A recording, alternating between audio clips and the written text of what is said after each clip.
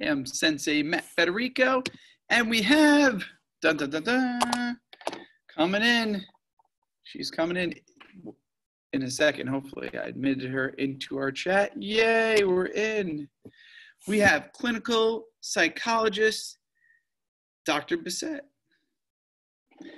Can you hear me yet? Are we all set up? I can hear you. Yeah, I think I just heard. All right, perfect. So here we go. So I'm Sensei Matt Federico, and this is Dr.Bisset, who is a clinical psychologist. So basically, I run a large community of people who do martial arts, and she has a community of people who follow her as well. And we just wanted to sit down and kind of tackle this issue together and give you guys a bunch of great tips on building really mental health against COVID. So we're going to dive right into this. So we've been talking a lot. So we got a lot of great things. We're going to give you a lot of discussions. And just hopefully we're going to give you a lot of tools to kind of help you guys go through this. So here, let me ask you my first question. All right. You're the expert. So sometimes people feel like they just can't put a finger on the way they feel, you know? So especially going through this 2 months now, it's like you have your days where it's like you have your days where you just can't understand, like nothing happened. I'm just upset. I don't know what it is. I think sometimes people would call it like I'm in a rut. So I guess like the question is like, why does this happen? And is it just something deeper inside that's going on? Okay. Well, I think that's how the majority of people are feeling. And that's what I hear kind of all the time. And they're just trying to make sense of how they're feeling, but can't, you know. But the biggest thing is, and what I work with, you know, as a cognitive behavioral therapist, we focus on our thoughts. So what causes our feelings, everyone kind of thinks it's the situation, right? So they would say, you know, COVID and, you know, being unemployed, but that's not it. It's our thoughts about the situation. And, you know, it's so important, you know, and many people that come into my office, you know, even just for the intake, they talk about, you know, that they just have these panic attacks or that they're so depressed and there's no reason and they don't know why. But, you know, there is a reason, and it is your thoughts. And, you know, the biggest thing is just as we breathe, you know, all day long and we don't have to think about it or we're not really aware of it, we think all day long. And a lot of people are not aware of their thoughts. So it's important to kind of, when you are feeling that way, take some time and ask yourself, what am I thinking? And it's not an easy thing to do. It might not come to you right away, but, you know, keep practicing it. And, you know, you'll realize that it really is your thoughts that you've been thinking about. How can I can you hear me? I guess I like the idea, you know. Oh, I can hear you perfectly. I guess I love the idea of really, like you said, like, what am I saying to myself? Oh, it says my internet's unstable. That's not good. So basically, I guess I love your thought of what am I saying to myself? I guess the next question would be, how do I make sure that I actually like do that? Because I think sometimes the day just goes by. Is there like a tip or a trick that you can give us? Yeah.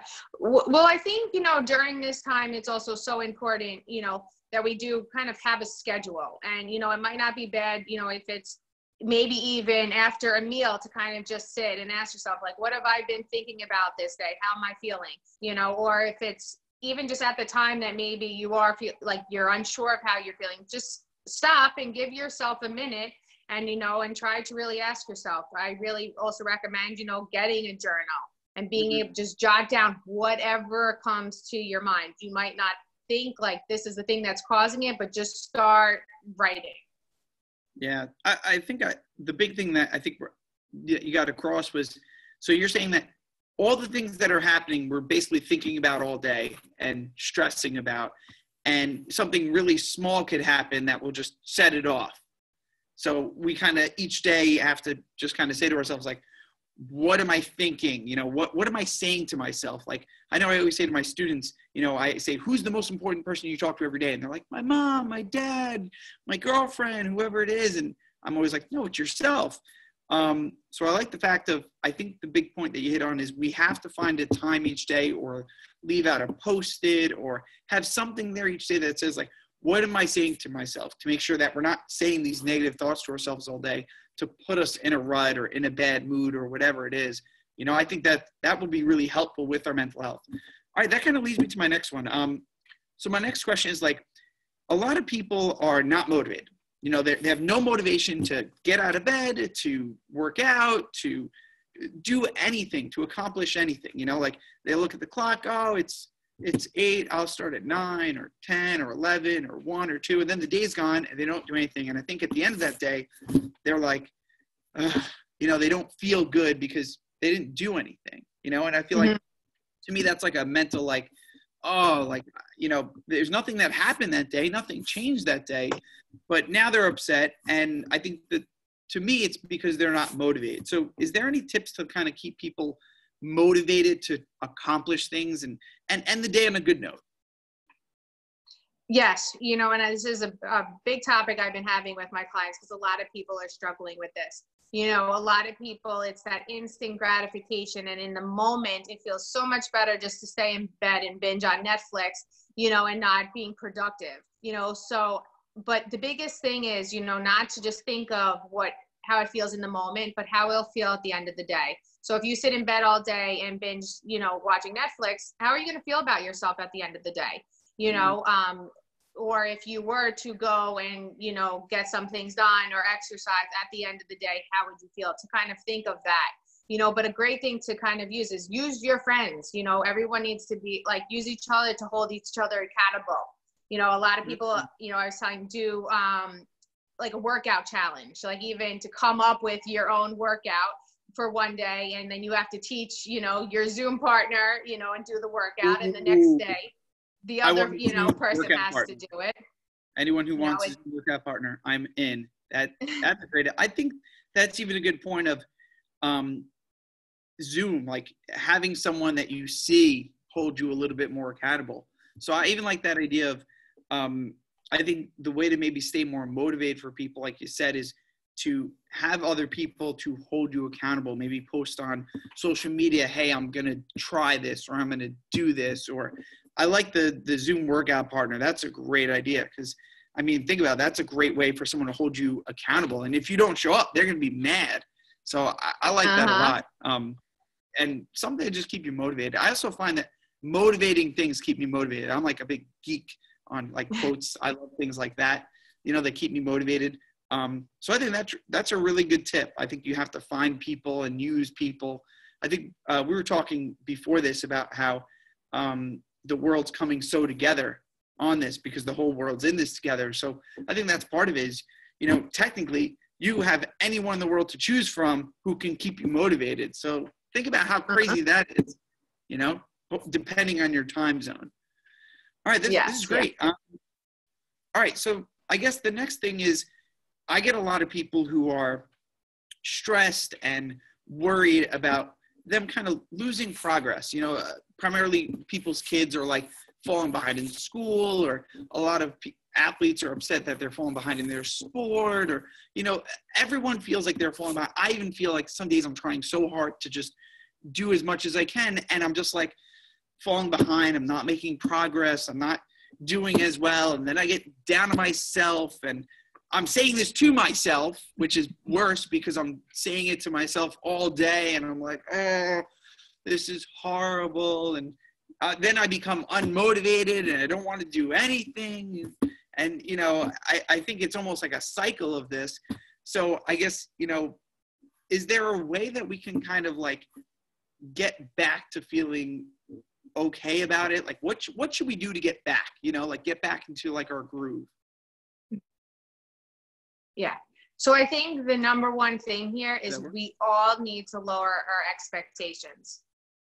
You know, we're expected to be, you know, work a full-time job at home, you know, but also be, you know, a full-time teacher when we're not even teachers, and a full-time housekeeper, and the list goes on. You know, we can't compare ourselves, you know, and expect ourselves to do what we were doing before.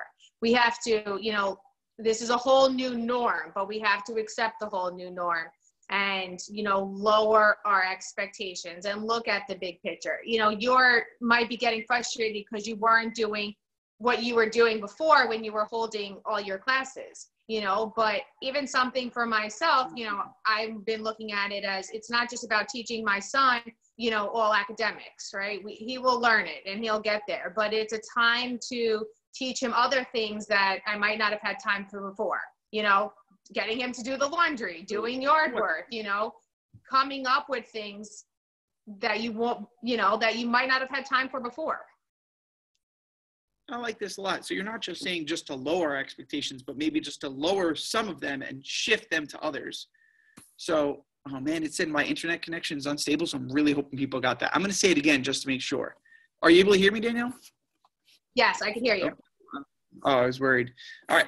So basically, what you said, and just to repeat this in case it didn't get across, is that we're not just lowering our expectations, but we're also taking that lowering part and shifting them into something else. So we're not expecting them to maybe, do 8 hours of schoolwork every day, but now we're going to, shift it and do less schoolwork, but focus on other tasks that we're going to do. Like, I love that laundry idea. That's a great idea.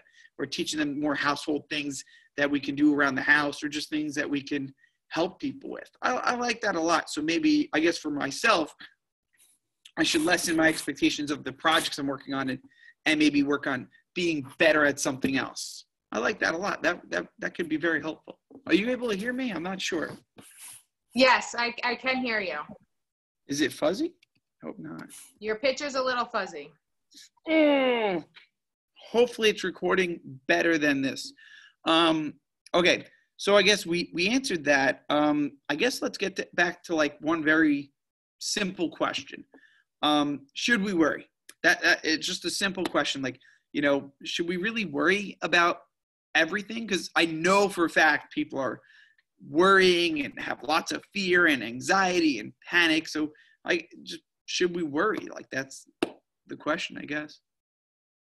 Yeah, well, it would be nice if I could say, no, we shouldn't worry, and everyone can, be happy. Go lucky, rainbows. Unfortunately, it's not that easy, But there comes a thing, these are very scary times. What is anxiety? It's kind of the fear of the unknown. We are living day to day with so much uncertainty that we've never been faced with before, but we don't want it to ruin our days. We don't want, to look back and just say over the months that I was quarantined, all I did was worry and panic, but kind of looking at it and seeing what you can control, and over those things, kind of maybe come up with a plan. Look at your finances, look at, the changes that need to be made, but definitely a helpful little tidbit that I've been, working with my clients on is scheduled worry time. And, okay. What that is, because so many people, even in the beginning, every day, I was all the news, if it was on the TV or on, my phone, social media, looking at the numbers and driving myself.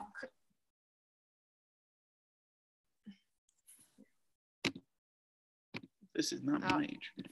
Can you hear me? I hope it's not my internet. You broke up a little bit.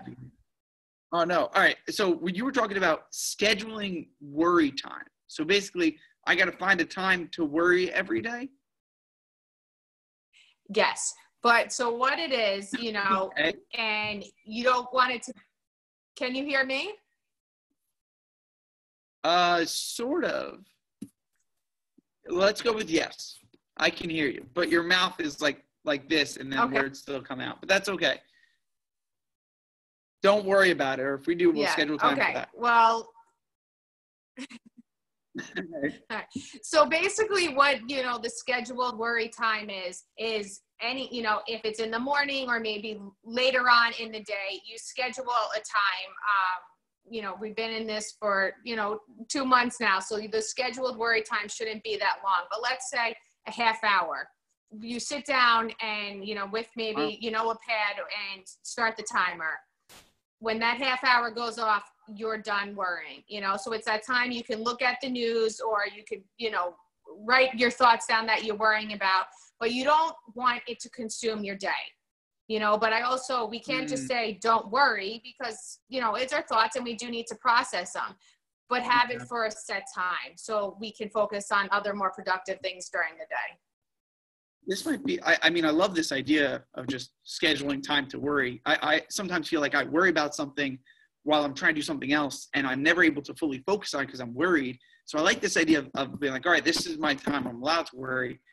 A kind of a follow-up question to that is there like an ideal time to schedule my worry time. Like I was thinking in the morning, but then I'm like, I don't know if I worry as much in the morning. Like I feel like midday, I kind of worry more because all these things start building up. But like, is there like a good time to schedule your worry time? I think each person is different. You know, some people might wake up and they, you know, there's a lot of people wake up and they're already kind of like in a panic. And, you know, so maybe it's kind of taking that time to sit and process how you're going to get through the day and different things. Like for you, maybe it comes kind of, you know, midday, or maybe it just like little lingers throughout the day. And you know what, maybe jot things down. And then at 7 p.m., you can focus it all on. So it really is kind of like a personal thing of when it's, you know, bothering you the most, and it can adjust, but it should only be, you know, for X amount of time, you know, each day. I think that's the key, right? We just got to keep it contained. So it's okay to worry. It's fine to worry. Everyone worries, but I guess not letting it affect our quality of life is like the point. So like you're allowed to worry, but you can't worry the whole day, because if you do, it ruins your day. And then it also ruins the day of people around you. So I think that's a really great tip, great idea of just thing.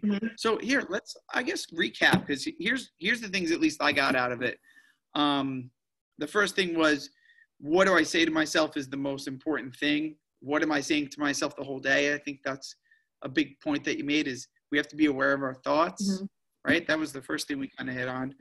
Then we have to be accountable. We got to find people who are actually going to hold us accountable for our day, so that we kind of have, I think we lost that accountability of going places, you know? So I think I like that a lot. I like the Zoom workout partner. Anyone want to join me? That's something I really want to add to my schedule and figure out. That's a really good one. I like the shifting or lessening our expectations on one hand and shifting them to other things. So like if I'm worried, I'm not being a good, you know, school teacher for my kid at home. Well, you know what, maybe I should spend more time teaching them how to garden, or teach them things that maybe I wouldn't normally have time to do that maybe I am a good teacher at. You know, so I like that shifting expectations. Or even, let's say you're a, you know, 19-year-old kid and you're like, I'm not doing anything all day or whatever. You should lessen your expectations of what you're gonna do and just pick a few things like, I'm gonna read, or I'm gonna do this, and just shift expectations. I love that, and lessen certain ones. And I love the No Worries, that Bob Marley song, that we got to schedule our worry time, and it's okay to worry, but schedule it and kind of do that. And I think these are all great tips for being mentally healthy. I think the big thing that people are missing about this is, you know, physical health is important, but mental health is really, really, really important, because I think that's kind of the big thing that people are missing, is this is affecting so many people's mental health, which is why I wanted to do this interview with you so bad, is I wanted to pick your brain. Like, why am I getting upset, and what things can I do to stop this? And I feel like a lot of people are getting upset and don't understand why they're getting upset. And I think you made so many good points, is in reality, we're our own worst enemy. We're just saying things to ourselves that isn't healthy, and we got to put more things in place. So I guess to finish up, why don't we maybe go through an ideal schedule that would maybe help us kind of put all our things together? Do you know what I mean? So like, I like the idea of, you know, what am I saying to myself? Maybe putting like a little index card out, so that they maybe on the fridge, or, you know, on the breakfast table. So every day they wake up and they look at them and they say, what am I saying to myself? You know, somewhere that they can kind of see it, and make sure that they remind themselves that to say good things to themselves each day about everything. I think that's a good one. What other things would you think they should schedule in their day to kind of help them? You know, everyone's a little different, but a lot of people are trying to multitask. And because you're home, you know, it's so easy to be in the middle of cleaning while also teaching, while also doing your work. Yeah. So separating them, just as if you would go to the office for a certain time, kind of schedule it, have that place in your house, you know, even kind of set up kind of like a make-believe classroom of, you know, as normal, you know, as it could be. And that's where the kid goes kind of every time. You know, so it's also, the kid knows during this time they're doing their schoolwork. So they're also not expecting mom to do something else. And, you know, So try not to really pay attention to what you're trying to multitask and try to break it down. It's, this is the time we'll clean, or this is the time we'll do schoolwork, lunch, just as we would have our normal schedule. I like that one thing. I'm actually reading a book and it's called The One Thing. And that's really great point is, so we break up our day, whatever is next, just do that and schedule it, whether it's schoolwork, whether it's working out, whether it's writing that book you've always wanted to write or organizing that closet, schedule it, boom. I like that. Scheduling their worry time. I like that a lot. Now, what about do you feel like they need to write this? Should they set a reminder in their phone? I sometimes find that when people get a task, they'd be like, oh, that's a great idea. And then never do it. Is there should they do it in their phone? How can we make sure that they schedule worry time? Yeah, I would definitely kind of schedule in the phone, as much as I'm not a big schedule person, but during this time, it is really important, and if you have, if you're trying to juggle, a whole family, it's maybe even having a big, kind of schedule on the fridge, or if everyone's kind of doing their own thing. But, definitely scheduling in that specific worry time. If you're good at, I kind of like the visual on the fridge and even checking things off. A lot of people do like using their phone too with the reminders, whatever works best for you, something else. Oh, sorry. Keep going. I'll tell you after. Nope. Go ahead. I said, I didn't know, but apparently Alexa can set reminders. And I just found that out today because my son was talking to Alexa a lot. He always goes, Alexa, I love you. And then Alexa says thank you. And shows him hearts. He goes, look, Daddy, Alexa loves me. So I didn't know, but Alexa can actually set reminders for you. So be careful what you said, but that might be a great idea. Alexa, remind me to worry at 8:00 or whatever it is. I like stuff like that. I also like the fact that, what doesn't get scheduled doesn't get done. If you don't schedule it, you don't get done. And listen, if you're not going to do anything, that's fine, but you have to lessen your expectations then for the day. Exactly. And be okay with, I'm okay with how this day is going to go, and I'm okay with this being for this day, and that's what I'm happy with. I was pretty happy with my day. I got a lot done. We did 50 belt tests today, so we got out a whole bunch of belts, and I scheduled it 3 hours of going to everyone's houses in my day. I actually had a lot of help too, and I had a birthday parade, so that was something else scheduled in my day. I didn't have a workout partner, so I'm going to have to schedule my workout sometime and then, but I think we hit a lot of great stuff. I mean, I'm really happy with this. I think we gave people a really good plan of here's the things that they should do. Is there any last tips that you want to give everyone? I think these tips were great.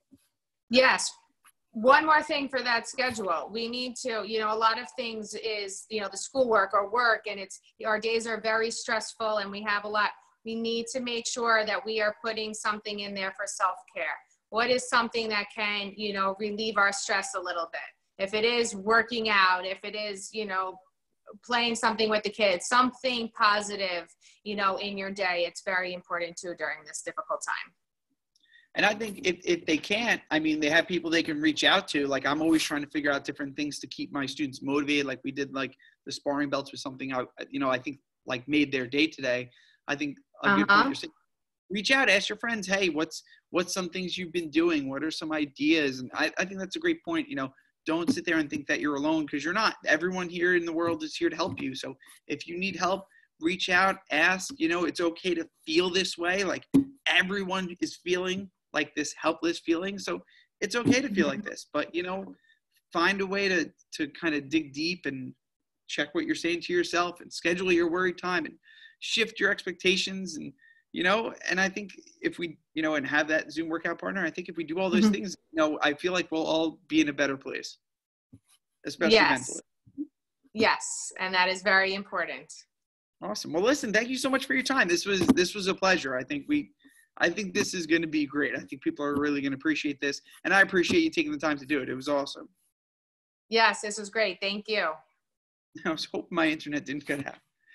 All right. All righty. Thank you, Dr. Bisset. I'll speak to you soon. Right. Have a great day. Bye. You too. Bye-bye.